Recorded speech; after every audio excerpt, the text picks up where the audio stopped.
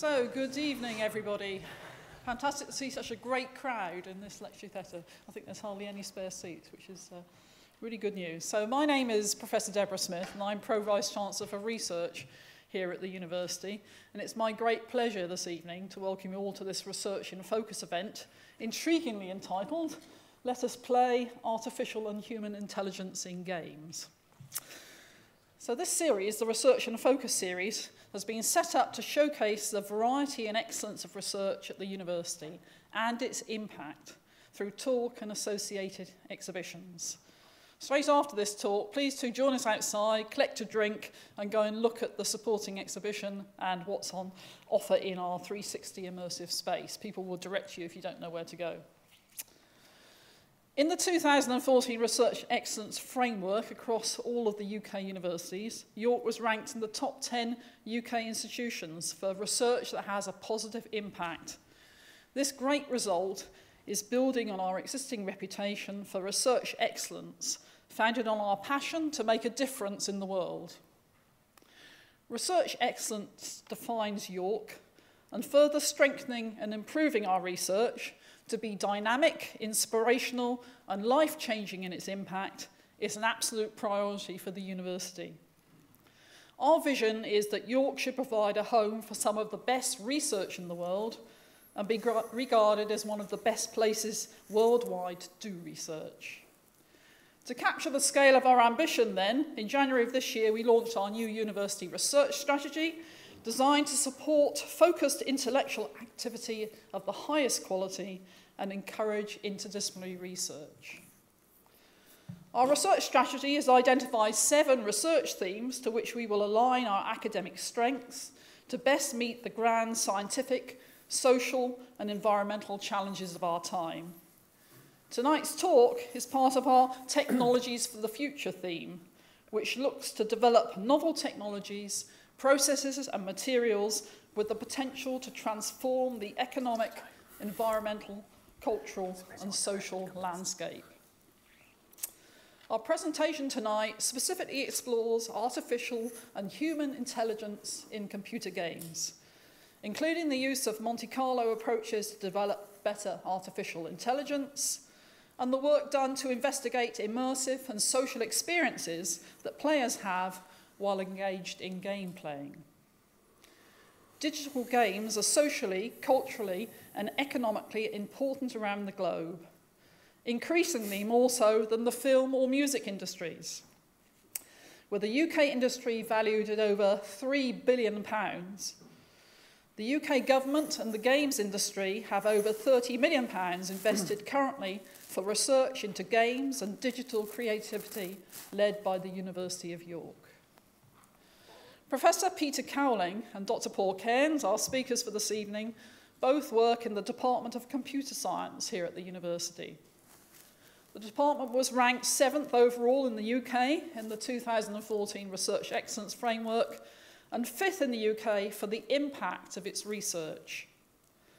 Some of the research being undertaken in games at York has very real societal and scientific impact, and we will hear more about some of these projects this evening. Professor Cowling's research involves building computer systems to make decisions in games and resource optimization, using tools from artificial intelligence and operational research. He also looks at how this decision-making can be used for real-world scheduling problems. Dr. Cairns' interests are in human-computer interactions, and his research looks particularly at immersion in video games and how it relates to human traits of attentiveness and absorption. He is also investigating the wider community experience of games, work that provides plenty for us all to think about this evening. So, ladies and gentlemen, please join me in welcoming tonight's speakers, Professor Peter Cowling and Dr. Paul Cairns.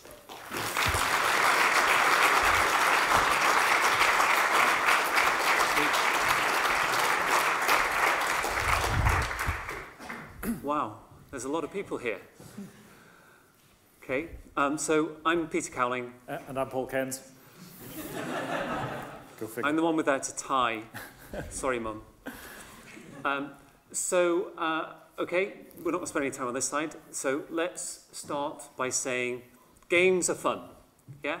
I never would have believed when I came to work in the university system that one day somebody would say to me, "You're the professor of games, aren't you?" Okay, and I'm getting away and being paid for making games. Not for playing games, for making games. This is the dirty underwear drawer of our respective games collections. This is my board game collection. That's there. This is part of my video game collection. This is my iPad around the time that the Flappy Bird was around. And this is me about age 8 when I started creating my first games on the mighty Commodore PET computer. And I'm a bit younger than Peter, so I had the Dragon 32. I had a whole 24K more. Okay, and games are important. Yeah, it's really important to recognise that. So economically, the games industry is bigger than the film industry, it's bigger than the DVD industry, and it's bigger than the music industry. The gross domestic product of the games industry is larger than the gross domestic product of the country Croatia. Yeah. And alongside that is that there's not really the fact that there's a huge amount of money moving around games. There's an awful lot of time being spent on games. 50% of the Western world plays games on a regular basis, and that's going across all generations. It's not just sort of children and teenagers, which is the stereotype. And so when people are playing games, they're doing a huge number of activities, and they're doing it over a long period. These days, by the time a person reaches the age of 18, they will have been playing for around about 10,000 hours of digital games. And that, just to put that in perspective, that 10,000 hours is a magic number in lots of places because it's said to be the level at which you become, say, for instance, a virtuoso pianist. Okay, so by the time our children are growing up, they are becoming virtuoso digital gamers. But alongside that, the things that they're doing, they're learning about how games work, they're processing, they're picking up skills that they couldn't pick up in other ways, but also the way they're solving problems and engaging with problems is actually helping to solve real-world problems as well in situations such as foldit.com, where people are solving problems in protein folding. So, games research at York has a number of dimensions, and we'll focus on 2 here tonight. The work of myself and my collaborators, many of whom are here, is on artificial intelligence for decision-making in games. And I'm going to look at how humans interact with games and the experiences that result as a consequence of playing. We'll talk about games as a tool for achieving goals in science and society, and games for things like therapy.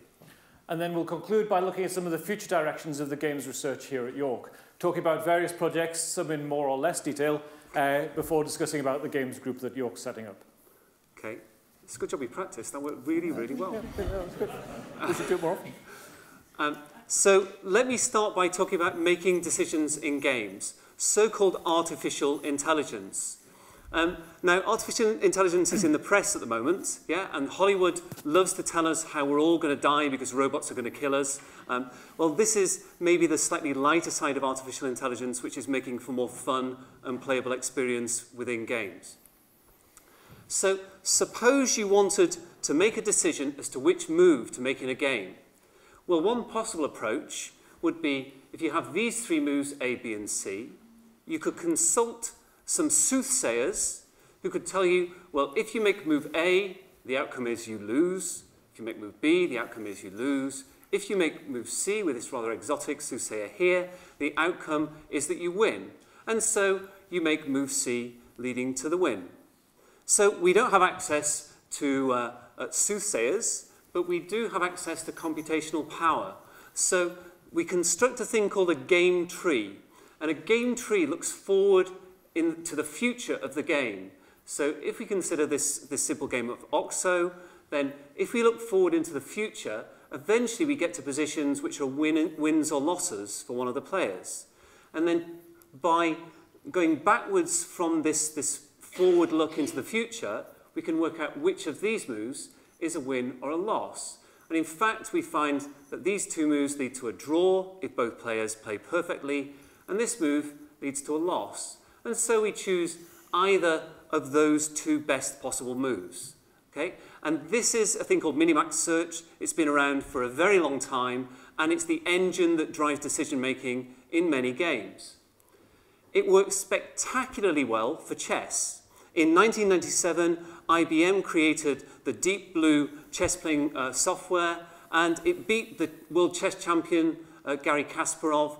And Garry Kasparov threw his toys out of the pram in a really entertaining way. He was very annoyed to have been beaten by a computer and didn't really believe that the computer hadn't been cheating. On the same day that the Deep Blue computer beat Garry Kasparov, the value of IBM stock increased by $500 million. Okay? The market thinks it's important to have good AI. This second one is more technical, but I think an even greater achievement, which is that the game of checkers, English drafts, is solved. Checkers is a draw. This is the largest computational problem of its type that's ever been solved. And so there is a perfect player for checkers, and that's one of the things illustrated in the exhibition. But for some games, they seem harder to crack. Go is the Chinese or Japanese or Korean version of chess, much more popular than chess, much more widely played. And Jonathan Schaefer, who created this perfect player for checkers, for drafts, made this comment. So he thought Go was too hard to crack in the immediate future. And then something happened. Oh, sorry. And then the thing that I forgot in the rehearsal, and I've forgotten it again here. And the reason that it's so difficult is because the number of Go positions is much bigger than the number of atoms in the universe.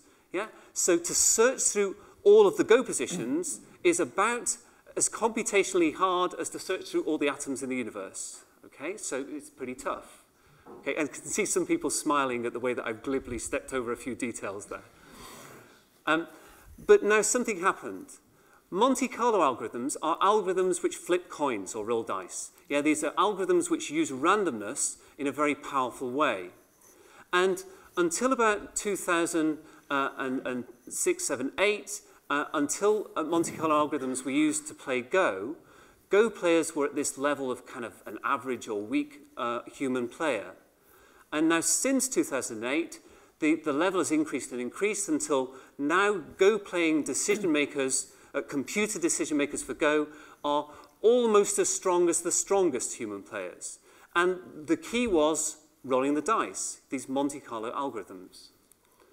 So we have this idea, the multi-armed bandit. So the multi-armed bandit has this freaky octopus person which has a choice as to which arm to pull each time. And every time an arm is pulled, there's a different reward. Now, this is a really important problem in things like pharmaceutical research, where each of these arms corresponds to a molecule whose pharmacological properties are being tested. So this is a very important model in all sorts of areas. But here, each of these arms is a move in a game. And so we take that move, then we computationally look forward in time, and then we work out whether that move was good, and we repeat many, many times. So I've been warned before now that every time you put up a slide of maths, you lose about half the audience. Okay? So this is my maths slide. So sorry for the half of you who are going to want to leave after this. So you balance exploitation against exploration. So exploitation says, I want to make a move because it looks good. Yeah? I've done a few trials, and so far it looks good. Exploration says, I'm going to look at a move because I don't know enough about it. Yeah? It's about time I had another look at the move. And this relatively simple formula, well, I'm not sure if everybody would agree with that, but this formula, in a very clever way, balances exploitation and exploration. And this is an area where we have a good deal of expertise. We know a lot about what to do with this formula, and some of the people in the audience know a lot about this formula. So what we do is, we construct this game tree. So each of these blobs here is a position. And when we get to the bottom of the game tree, we add a new position. Then we run one of these random simulations to the end of the game and determine whether it's a win or a loss or a draw. And then we propagate this back up the tree. Okay? If I was given a slightly more technical talk, I'd show you the code for this now. And the code for this in Python is about 10 lines long. Okay, with a few subroutines and details. And then we repeat many times. For a world championship level Go playing program, millions of times per move. So the good thing about this is it's asymmetric. So, sorry, what does that mean? So it means that we balance this need to explore new moves against the need to exploit moves which look good. We can stop it any time, and it makes the best decision given the CPU, the amount of time that we've invested. And the really smart part, and the thing that's got many people in the games industry excited about this, is all we need is the rules of the game. We need nothing other than the rules of the game, and then we can use this algorithm. Okay, demo. How are we doing for time? Fine. I don't know. Let me do the demo. Aha. Okay. So, yes, okay, that didn't work at all. There we are. So, I'm going to run Monte Carlo tree search for the game of Connect 4, which has this nice property that at each stage I drop a counter down one of these files. And so when you see the game tree in a second, you can understand what things mean. So if I let the computer play first, then the computer, and I put it on hard level, so you can now watch me be beaten by the computer at Connect 4, because I don't think I've ever beaten it at hard level. Okay, I thought I'd let it play first. And so now what we see is the tree being constructed. Okay, so when we wrote this software, it was constructed rather slowly. This computer is much more powerful than the computer we wrote it on, so it's constructed rather quickly. And we see here are the 7 possible moves in this game tree, and it believes that this move, which is very strongly highlighted, is by far the best move. Okay, and so if I just make a few more moves, and we'll see what happens. Yes, so, and the computer believes that this move is very strongly the best move. Okay, and I'll keep on going. Let me make some rather bad moves, otherwise you're going to get bored. It's not hard for me to make bad moves. Okay, at this stage, the computer's probably thinks that it's beat me. Yeah, but let's give it another chance to really slaughter me. Okay, and now that this thing's gone green, it thinks it's won, and whatever I do, it's going to beat me. Okay, so and it beat me. And you see at the end here that in fact it had 2 different moves that won, and then it's choosing the move that wins. So it's asymmetrically building the interesting parts of the future. Yeah, so that's quite important to the algorithm. Okay, one of these days I'm going to beat that computer in front of an audience, but I've never done it yet. Okay, so the other thing that we're particularly good at, and the thing that we've done with this algorithm, is to manage imperfect information.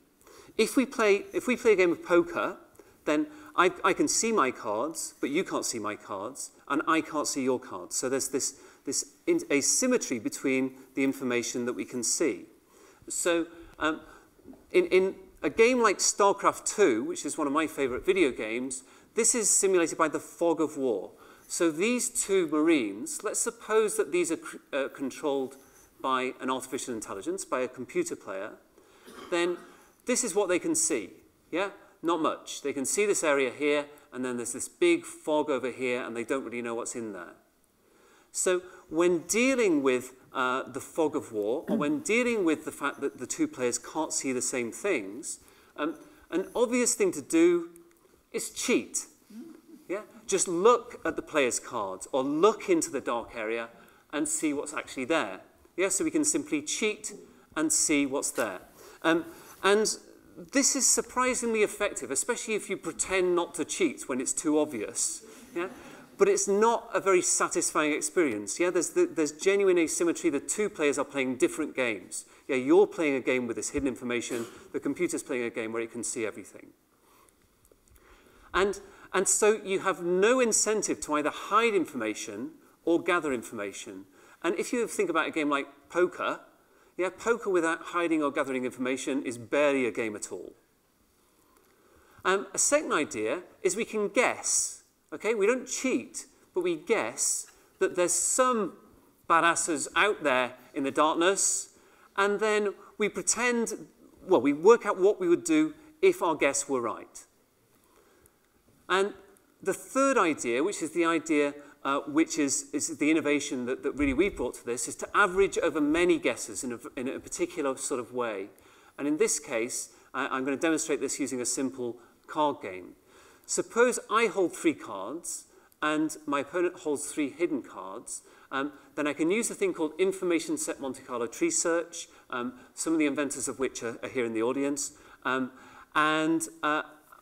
I choose a set of cards for my opponent, then only part of the futures is available. Specifically, the futures where my opponent holds ace, jack, 9 are the only futures which are available. And if I choose a different set, then a different set of futures are available. Now, there are 2 innovations here that I don't have time to go into in any detail at all, but each of these triangles contains many, many, many positions, millions or possibly trillions of positions for some games. And we collect information in these very large collections of possibility space. Yeah? And these are what the information sets are in the name. And the second one is that we repeat and collect statistics in a rather clever way that I'm not going to talk about at all. But there are lots of successes. For many games, this produces somewhere between highly plausible play and best ever play, yeah, by an artificial player, by a computer player. One particular example is AI Factory Spades, and we've done lots of work with Jeff Rollison at AI Factory, and I think this is a particular success. So in this case, Spades is a card game rather similar to Bridge in some ways, a partnership-based card game. And when we created an artificial player for this, it was stronger than the existing artificial player, yeah, by some ways. So we created a stronger player, but it wasn't always fun to play. And the reason is this. When your AI player can see that it's won, it doesn't really matter what it does then. It can do whatever it likes, and it's still going to win. So the human perception of that is very often that when it wins, it starts taking the mickey out of the opponent. Yeah? It's rubbing it in. I've won, so now I'm going to make ridiculous moves. And conversely, when it can see that it's lost, the computer can see that it's lost, but you can't, then it starts making ridiculous moves again, because it doesn't matter what it does, it's still going to lose. So it looks kind of sulky. So what we did in this case is we combined the Monte Carlo tree search, the search-based AI, with the knowledge-based AI in a particular and clever way. And the result is a player that's the same sort of strength, indeed maybe a little stronger, but plays a much more fun game, because when it has a choice between things, you go back to the reasonableness test and say, is this a kind of sulky move? And if it says yes, you say, oh no, I'll take a different move then.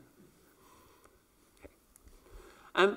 And there's a new scientific frontier, yeah, and this is something which we're pioneering here in York. We can get the data now, in principle, for the 2.5 million players that are playing with our artificial intelligence. So this is just a new game, if you'll forgive the way of phrasing that. And so now we can do field trials with 2.5 million participants. And what you can see on this slide is that in the green this is where players are beating the computer opponent. In the orange is where players are evenly matched with a computer opponent. And in the red is where the computer opponent is beating the players. And generally what you can see here is people like to win. Yeah, they want to beat their computer opponents. The other thing that this allows us to do is to understand human behavior and preference on a large scale, an unprecedented scale, really. And so here is an example where we've constructed a particular model, I think called a decision tree model, which allows us to analyze the behavior within this game of millions of players. So, of course, it's the whole point of playing these games is for the experience that games provide the players. So this is what I'm interested in. I'm interested in the idea of gaming experience, the idea what happens to a player when they're actually playing a game. It comes under various different names. It's gaming experience, GX, or player experience is another name for it, PX. But this all comes under a wider umbrella, which within my old field of human-computer interaction, of user experience. Whenever we react with interactive systems, we have some sort of experience. And games, if you like, distill that down to the purest experience that we can have, because that's what they're all about. So, but when it comes to playing games, surely it's not that complicated. Really, it's not that complicated. I mean, why, just ask the players what they think. You don't need a guy in a suit and grey hair to tell gamers what they think, yeah? Well, it's more complicated than that. So, there's different types of experience you can get from a game, for instance. So, obviously, games are about fun. Okay? I think people would generally go, oh yeah, games are all about fun. Well, it's not as simple as that. There are games doing all sorts of interesting things. The Last of Us is a game about a small girl surviving the apocalypse. I don't think fun's quite the right word that goes along with that sort of game. And similarly, enjoyment. Well, yes, we enjoy games, but enjoyment, really? I'm not quite sure that's quite right for that sort of game. And that's not the only sort of game that's trying to push the boundaries of the experiences that you can have. Games are engaging. We get involved with them. We have some sort of engagement with the game. And that seems like a reasonable thing to think about. But games are presumably more than that. My own work, and I'm going to talk about it in a moment, is immersion. I'm really interested in how people get into the game and what that experience is like, what's happening when you're really engrossed in it. And at the extreme end of that, psychologists have the idea of the notion of flow, which is some sort of optimal experience, which happens when everything's just coming together to provide that perfect playing experience. It's analogous to the sportsman being in the zone. So when everything's just coming together and it's just a wonderful, wonderful experience. So these are the types of experiences we can talk about. We can also talk about these sorts of experiences. Presence, the sense of being in a virtual world, being transported into a world we couldn't otherwise imagine. Autonomy, the sense of having control over our actions and choosing what it is that we want to do, something that we don't always have in real life, for instance. Or we feel competence, we're really capable because we've got this big gun, okay, for instance. However, some games, actually, in fact, all games are pretty frustrating, and that's also why we play them. We kind of revel in that failure, but then get back on the bike and try again. We're frustrated, but we're not daunted. And then some people say, no, it's nothing to do with that. It's all about story. No, it's all about story. People play games for the stories that the games provide. No, they play it for the play, or the sense of incorporation, or the freedom, and so on. Okay? It all goes, there's all these different experiences, and this is where the challenge comes of understanding gaming experience. Because, of course, games encompass all of human experience, and we know this because this is why we play. You look at anybody who's watched children playing, they do all sorts. They try to encompass all of their experiences and make sense of them through playing formal games or informal games. They'll play it doctors and nurses, they'll play it teachers, they'll play it mums and dads, but they also play it, the astronaut who fights the space dragon with a laser sword. Okay? They're just trying to make sense of all these different things that could happen and make sense of life that way. And as adults, we like to think we're more sophisticated, but judging by how oft we play games, I'm not sure that's really that different. Okay? We just dress it up better. So when it comes to understanding the gaming experience, there's a mismatch. Okay? Of course, players know what they are experiencing, right? That's inside their head. But there's what's happening to them in here, and then there's what they can say about what's happening to them. Some of these things we can't really articulate, and that's true of all sorts of experiences. When you watch a great film or read a good novel or play a good game, there are things happening that we can't necessarily talk about. So what players say about their experiences aren't the whole story. And then when they say things to somebody like me, I don't necessarily know what they mean. They may say, oh, I got a real sense of freedom, and I may think, I've read that in my literature, freedom means this. But of course, I may be using the word in some highly different way from the sense in which the player themselves mean freedom. So we've got to think a bit harder when it comes to understanding the experiences that games provide players. So for my own focus, obviously there's a huge variety of things we can think about. For my own focus, I'm interested in the sense of immersion. This is the sense of being in the game. Now, I don't mean the sense of being in a virtual world. Obviously, lots of games provide a virtual world. They find a scene for you to run around with your big gun. Or places to explore and find new things and try out a fantasy role or whatever, okay? I'm not talking about that. I say that all games offer the opportunity to become immersed, to get involved and get into the game and start to lose a sense of the world around you as you move into the game. And I've also clearly, from the work of Charlene Jennett and her PhD, it's not just paying attention. It's clearly something to do with the feedback that comes back from the game as a result of the actions you take in the game. It's not just simply dedicated attention. Immersion is a deeper feeling when things are starting to come together about what you're thinking about and what's happening in the virtual world that you're inhabiting. So how does immersion play out in real-world games? So here's a real-world game. This is Dota 2. It's a very popular game at the moment. It's an online game. And it's basically got 2 teams of 5 fight against each other to try and win territory, essentially, to win towers or capture flags. Okay? So as you can see, I have no idea what's going on in this game. Okay? It's lights and it's beeping and flashing, and I don't know. Okay? But those who play it say it's great and they can make sense of what this scene might actually be like. But you can sort of see things going on. There's things shooting around. There's shields which are glowing. There's a tower in the middle which is sparkling. And then along with that, we've got various information. There's chat happening here between the players. And there's some sorts of displays which are telling you the status of the player, and there's a little map over there. So these are really, really complicated games, okay? All sorts of things are happening. All sorts of experiences can therefore ensue. So we need to kind of think, well, what can we learn about this? Where should we start? Of course, one of the key things is it's social play, okay? Dota is a social game. People are playing together, and this isn't new. People always played together. They came together into arcades to play and gather around the Space Invaders or the Pac-Man and watch each other play. And people, when I was growing up, you'd get together with your friends and you'd play on the computer on your Dragon 32 or whatever, and you'd be playing together and taking turns to lose. So of course, the thing is, social play has got sort of more interest in the last few years, particularly with the massively multiplayer online role-playing games, MMORPGs. Typically World of Warcraft, which sort of hit the headlines, say, 2005, 2006, is a really, really popular game. And it still is a really popular game. It has about 9.6 million active subscriptions. That's people who are regularly paying their bills for the service of playing the game and actually playing the game as well. But these things like Dota and the other game, League of Legends, LOL, they're even more popular. These are the latest statistics from, published in about January. There are 27 million people playing League of Legends daily. Okay?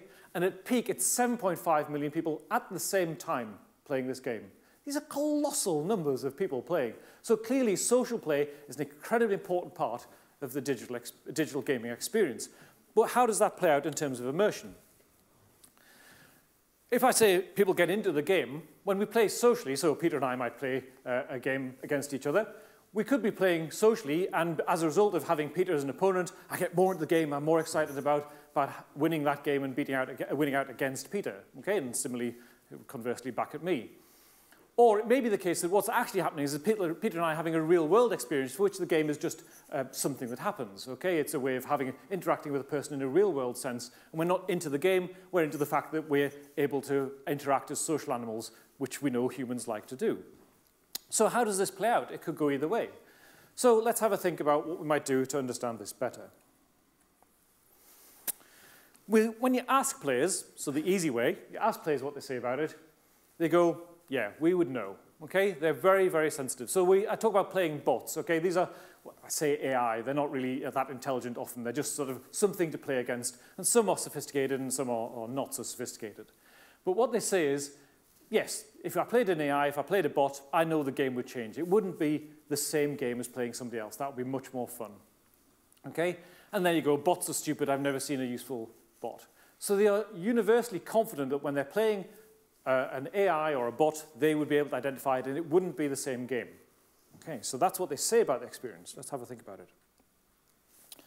We can't do experiments with Dota. It's far too complicated, okay? There's so many different things going on, so many different variables that will come in and interfere with understanding what's going on. So let's pare it back down to a really simple game, which is Pong, okay? Yeah, you've got the tennis bats going. It's got a nice pedigree in the history of digital games. And it's still perfectly playable and passes a pleasant half hour playing against a friend, okay? So let's think about the social play in the context of this quite simple game. So we'll have 3 conditions in an experiment, okay? So the 3 conditions are, you're playing the game. In the first condition, you're playing against an AI. Well, that's a lie. Okay, I'll come back to why that's a lie. We don't actually play an AI. You play another person in a different room. In the second condition, we tell the player, that you're playing another person in the room, in a different room online. And in the third condition, we have the people sitting side by side. They're on separate computers, playing the game online, but they're able to interact socially with each other. Okay? So what we do is we set up this situation and we measure immersion. Why don't we play a real AI? Because there's a possibility that the AI would play differently. Okay? So people, as Peter's discussed, that people are quite sensitive to the styles of play that you get. And if the AI were playing differently, people may say, oh, well, that's a different sort of play, that's not a person, and therefore they second guess what's going on. So what we say is we make sure that it's definitely exactly the same playing experience by making sure it's another person that they play. Okay? So they're all playing each other, they're a player playing another person, but we tell them different things. So this is immersion up on the left-hand side of the scale, and these are the three conditions. This is the AI, that's not an AI. This is a person in another room, and this is a person in the same room. And how does that affect immersion? So what you can see is when people believe, very clearly what you see is when people believe they're playing an AI, they're less immersed, okay? But of course this is not right, okay? Because they're actually playing another person. So why are they less immersed? Because they're less involved in the social experience. The social experience brings them into the game, okay? And therefore they get more immersed in it.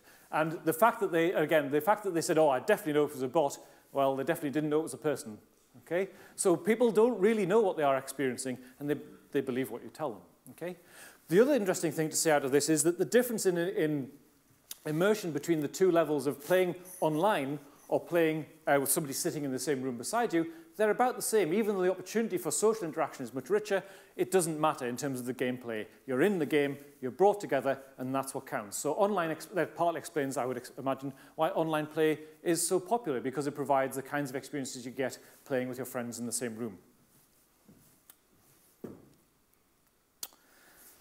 So let's think a bit hard about this. Suppose we had a really complicated game like Dota, and we wanted to provide some AI opponents that would be able to kind of get involved in the game and make the game a better game in some way. So the kind of thing that Peter's trying to look at, okay? So what we could do is one of the big movements in AI for games is the idea that we adapt the AI to the player. Because when the player's playing, if the AI is too hard, you lose too quickly, okay? But if it's too easy, you win too easily, and so there's no game. So there must be some sweet spot where the level of challenge is just right for the level of the skills of the player. And this taps again into that big psychological experience of flow. When you get that balance, you get this optimal experience, so the psychology says. So how would it work out if you had adaptive AI? Okay, so you have an adaptive AI in a game, and how does that play out in terms of getting into the game, the immersive experience? Well, again, it could go either way. Yes, it makes for a better game. You have more, longer, prolonged play, better play. Or no, players want a real game. They don't want a game to be adapting to them. They want a severe beating from a game to know that it was worth doing. And that's why games like Meat Boy, of just hideously cruel difficulty, are popular. Okay? So it could go either way. How do we know? So we run another experiment. So this is the game that we used to experiment. This is called Don't Starve. It's a survival game.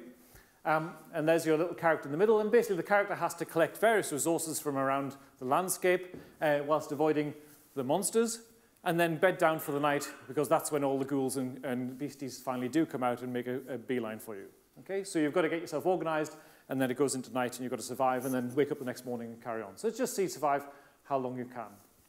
So this is a modern game. It's nice, it's good, it's open source, so we could do what we liked to the game if we wanted to. So what do? This was done with Elena Denisova, who's a PhD student of mine at the moment. And what she had people do was she got them to play the game twice. Okay? And in one condition, they played with adaptive AI, only we lied. And in the other condition, they played without adaptive AI. So why are we lying this time? Well, partly because it's fun. And partly because, again, we're not quite sure how the different style of play would actually play out. So we just tell them, you're playing with adaptive AI, or you're not playing with adaptive AI, and see how that influences the immersion, the actual experiences that they have. So once again, we're measuring immersion. What happens this time? So here you go. This is the measure of immersion up on the side, and again, where they're playing adaptive AI, they are more immersed in the game. But remember, there's no adaptive AI, okay? It's what we told them. What we told them is making them more immersed in the game. What did they say about the adaptive AI that they had? So, of course, we ask players, because, of course, that's a really easy way to find out about the playing experience. We ask players about the playing experience, and, of course, they start comparing the two different versions of the game that they played, with adaptation or without adaptation, okay? And so what did they say? Well, one player said, well, it put me in a safer environment. The adaptive AI made it a longer game because they were allowed to be safer and therefore last longer. Another player said, oh, it provided far more dangers, okay? This is complete confabulation, okay? It did nothing of the sort. The game's random each time, okay? This is the player seeing what they want to see. And so Elena and I call this the placebo effect. Just as with medical treatments, giving people pills makes them feel better, whether or not the pills do anything, okay? So in the same sense with games, we can change what we can change what is in people's heads and their experiences that they therefore have just by telling them stuff, okay?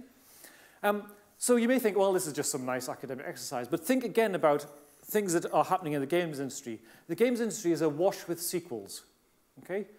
Version 2, you know, Tomb Raider's just been re-released after, I don't know how many, I played it years ago, okay? And so on. We're up to Call of Duty 93 or something, I don't know. So there's loads and loads of sequels. And of course, what happens is every time a sequel comes along, the games manufacturer says, better game. And the players play the game, they go, it is. Okay, that's what's happening. They're getting that experience simply because they've been told. But also out there, there's hype and there's viral videos telling players what they should expect from this new experience. And then there's reviewers telling you what you should expect as well. So players don't walk into the game experience blank. They bring with them all of their baggage, all of their ideas, and all they've been told, and it alters the experiences they have. So that's why we do games experience research. Because it's just not that simple. It's really complicated. The games people are playing are extremely complicated, okay? People are complicated. They respond to all sorts of things like the placebo effect. They bring their baggage with them, their expectations, how they found the last version of the game, and so on. But then the world is complicated as well. The world is telling them what they should experience as well. This is a really great game, or this is much better than that other game. And they don't know how to make sense of it, and they respond to it. So getting a clear insight into all of these things requires good science. Okay? It doesn't just happen. You've got to think very carefully about how to understand and separate all these different things from the really complex environments like Dota 2 and pair them out to get clarity on what actually really does make up the gaming experience. So I think we'll move now to talk a little bit about the future of games research here at York.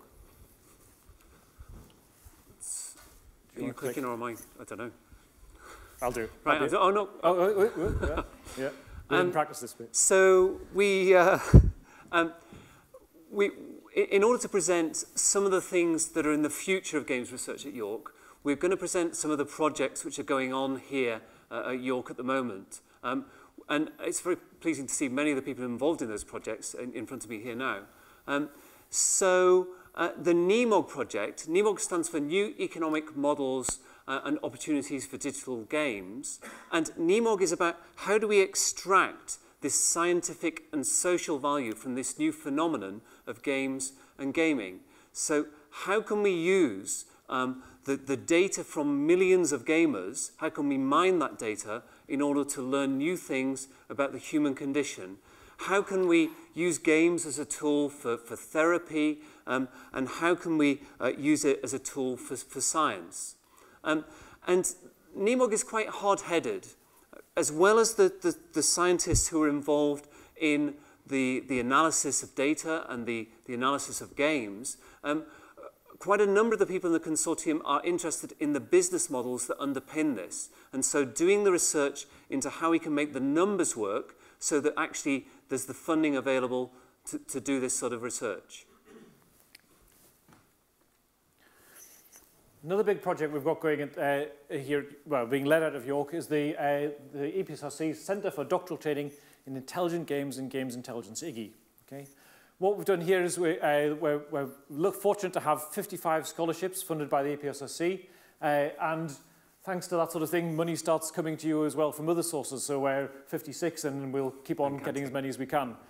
And the idea is to bring people together to get doctoral training from a large number of people in a concerted effort to think about digital games. Okay? So we want to think about not only how we can make better games through the AI, for instance, or through thinking hard about the game experience, but also to use those games for social good, for generating data as a result of the massive amount of play that's happening all the time, and using that in some way to help get insights into, well, more about games, but also about social good, healthcare, and so on. And so we've got about 60 companies on board that are, or organizations that are interested in games who are joining us in this endeavor, and our students will hopefully engage with those extensively over the course of their PhDs. This is the current cohort of PhDs. There's 12 of them. I just hasten to add, that's not actually a photograph. They're coming about 9 months into their first year, and so they're engaging already with their research, and interesting things are already happening. And then this is the last minute edit, okay? I'm not allowed to show you this slide. So this is the mysterious Project X, okay? We may have to kill you all in order to... we're not allowed to tell you about Project X, but we think we can tell you this much, that there's another big project, which we will call for the moment Project X.